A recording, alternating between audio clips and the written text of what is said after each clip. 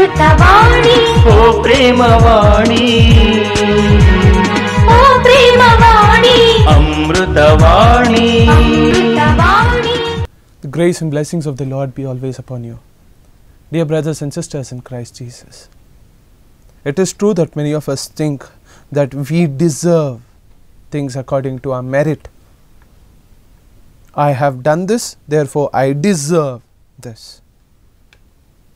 How many of us think that we deserve heaven?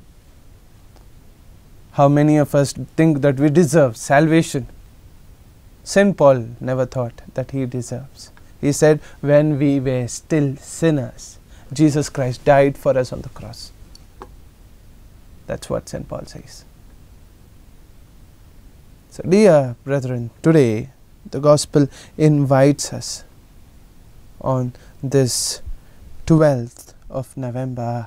Today the Gospel invites us to look at our pride.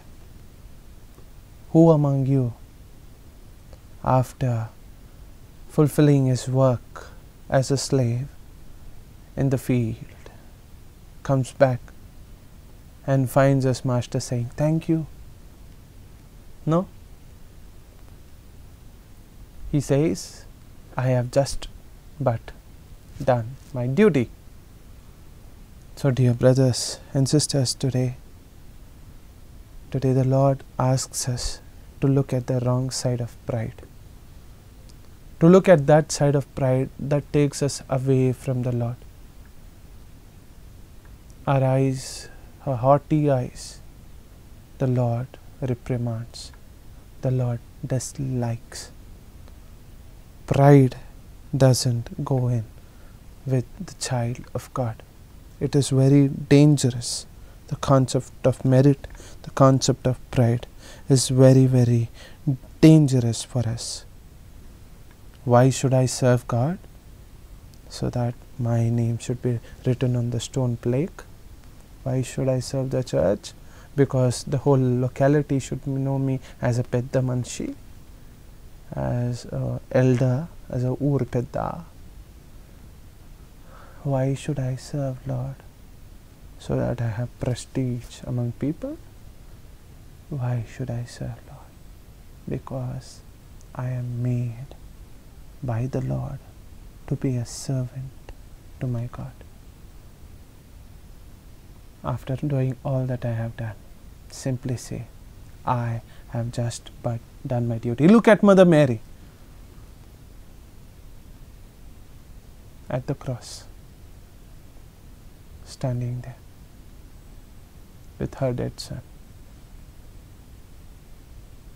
She knew this had to happen,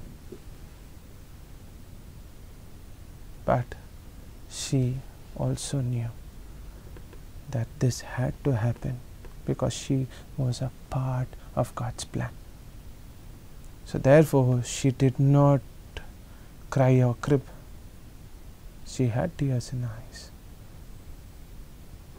but she did not complain as we would. Oh, I've done so much, I get this. She knew that she's part of God's plan. Do we have that in the back of our mind? That acceptance, the thought that we are part of God's plan.